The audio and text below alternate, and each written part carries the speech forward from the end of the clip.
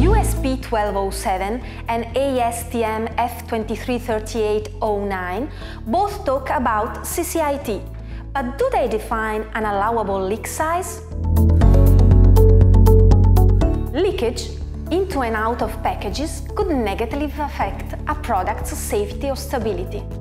Container Closure Integrity Testing, or CCIT, prevents products with leaking containers from reaching the market, where they can pose risks to patient safety.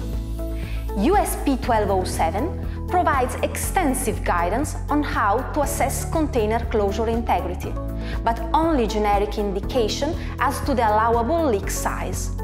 According to the USP 1207, the maximum allowable leak should be determined by the pharmaceutical manufacturer and should be based on a risk analysis considering the product, available technologies and costs. The smaller the leak, the less likely it is that either the product will escape the package or contaminants will enter it. But finding small leaks also requires longer test times.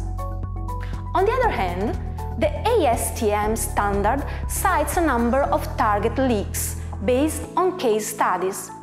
These leaks range from 5 micron in 1 ml syringes to several hundred micron in flexible containers.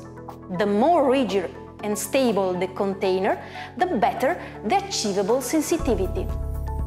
As the container changes, grows larger, more residual volume is created, etc., the achievable sensitivity will worsen with the pinhole size and therefore the detectable leak growing bigger.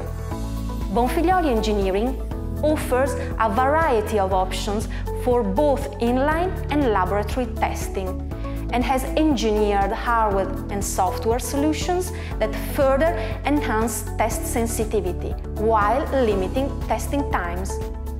Our expert team can help pharmaceutical manufacturers choose the right solution for their specific products.